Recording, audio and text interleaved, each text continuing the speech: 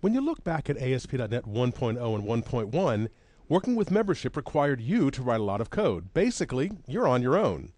You had a choice. You could use either of Windows authentication for intranet sites, or you can use forms-based authentication for public sites. And Windows-based authentication is somewhat easier because you don't have to track the user and store their information in a database somewhere. Windows does that for you.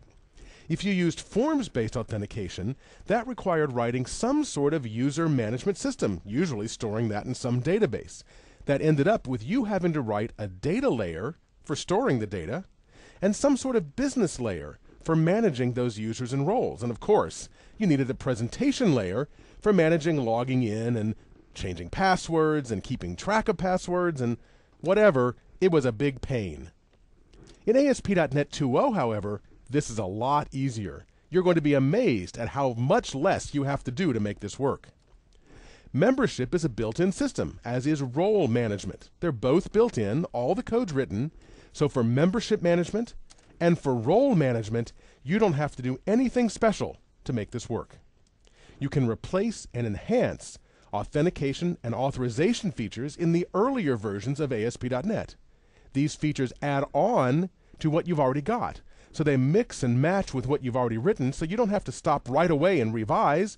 You can just add on to your existing code. It's now easy to manage users and roles. The great part about this is that it's independent of the data store. You can create new membership and role providers as well, if you like, and store the data any way you like. So let's start with membership management. This provides special features including a pluggable provider model, meaning you can choose, even at runtime, which provider you'd like to use for storing your data. It provides for creation of new users, making it easy for you to add users to your system. It allows for storage of user data to any data source. By default, ASP.NET includes a provider for SQL Server. It actually supports SQL Express, that is the free version of SQL Server 2005 as well, and that's the default store for where you put this stuff, although you can convince it to use SQL Server, as you'll see later on. The administration of passwords is easy, including storing, verification, resetting, and reminding users. User authentication, well, that has to be there. That's built in as well. In addition, you'll find controls that make it simple to use these features. And these are extensible, templated controls, so they're easy for you to modify if you don't like the way they look or they work. In addition, underneath those controls, there's a full-featured API, making it possible for you to get in and modify the membership without having to use those controls if you don't like. And we'll look at examples of doing things both ways. Role management is easy too. You need some way to administer those roles, and of course this means adding and deleting roles. You need some way to retrieve a list of users in each role, and of course role management in ASP.NET supplies this feature. In addition, you can retrieve a list of roles for each user, so you can get it both directions. They also allow you to cache role information in an encrypted cookie, so that you don't have to perform a costly lookup for each user authentication. This is transparent once it's set up. It's just a setting in web.config and doesn't require you to do anything special to make it happen.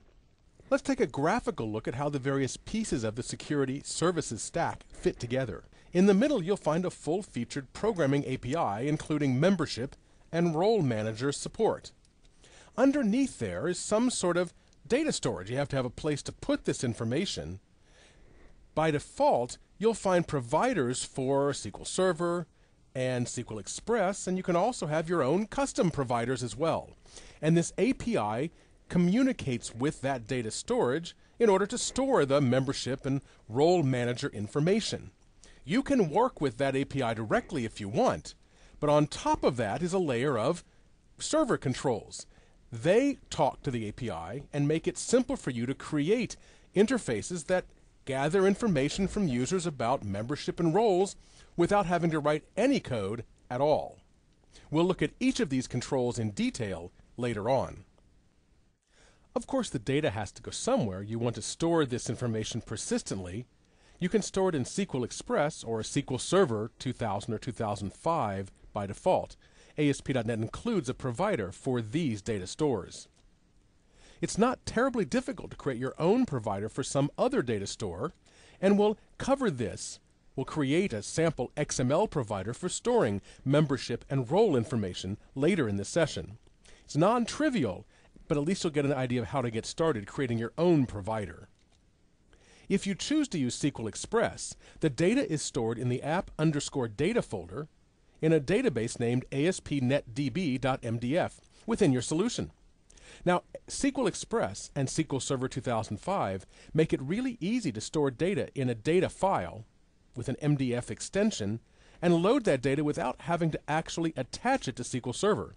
This makes it really easy to deploy your applications because you don't have to do anything besides make the data file available, and it will be able to be used within your application. The data access is based on that provider model. That is, the provider model guarantees the API is the same from the developer's perspective, but different under the covers. That's the beauty of this provider model. No matter what data source you use, this API extracts the data access away from the membership and roles and allows you to program it no matter what data store you're using exactly the same within your code. Although ASP.NET ships with a provider to store data in SQL Server, the provider model is extensible, and you can create your own providers and integrate them with your applications with relative ease. Again, it takes some code, but it's not that hard to do, and you'll see later how to get started. So let's start by thinking about using SQL Server. If you want to use SQL Server to store your membership and role data, and actually there are other areas of ASP.NET that also use the same mechanism, you'll need to run some SQL scripts to prepare the server. Those will be stored in a folder underneath the Microsoft.NET Framework version 2.0. Whatever your version is on your computer. Now you can either run an executable ASP.NET_RegSQL.exe, or you can install the SQL scripts directly. I'll show both of those techniques. There are a few of these that apply to membership and roles. If you're only worried about membership and role management, you can just run those SQL scripts directly. These scripts create the necessary database and tables on the server.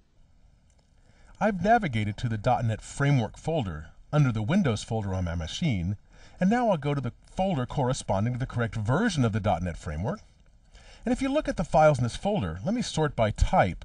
I'll find under SQL scripts, if I scroll down far enough, here are all the SQL scripts I need to run to set things up. For example, there is here install membership, there it is, and install common. Of course, install common has to be run first to create the database. I could do those, loading them up into my version of SQL Server, but instead I'll sort by name, go back up to the top, and we'll run ASP.NET Reg SQL. And this little application just does the work for me. I'll click Next. I will configure SQL Server, and I'll use my local machine using Windows authentication, and let's just let it rip. This will, at this point, set up the database and create the necessary tables. I think we're about done. Of course, I had already run that, so it might take longer on your computer. In any case, now SQL Server is set up with the correct set of tables in it. If I go over to Start and choose my SQL Server Enterprise Manager, I'm using SQL Server 2000. You might be using a later version on your computer. We come look at the tables here. We should find ASP.NET DB, there's our database, and under Tables, we'll find all the tables necessary to keep track of user information. You see membership is here, there's roles as well, and you'll find other tables corresponding to other features in ASP.NET.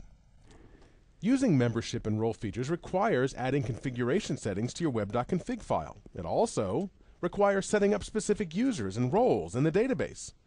You could do this work by hand. You could modify web.config, you could go to your database and add users, but that's a lot of effort. Instead, we'll use a web-based configuration tool provided by the ASP.NET team. This makes it easy, using this web-based configuration tool, to just add the users, add the roles, add the membership information without having to modify web.config or databases yourself. In Visual Studio.NET, just select the appropriate menu item and it brings up the tool. This configuration tool allows you to select the provider, and it sets up appropriate values in web.config as well, so you don't have to go working in web.config unless you want to. Let's look at this tool and see how it works. In Visual Studio, I've opened the sample project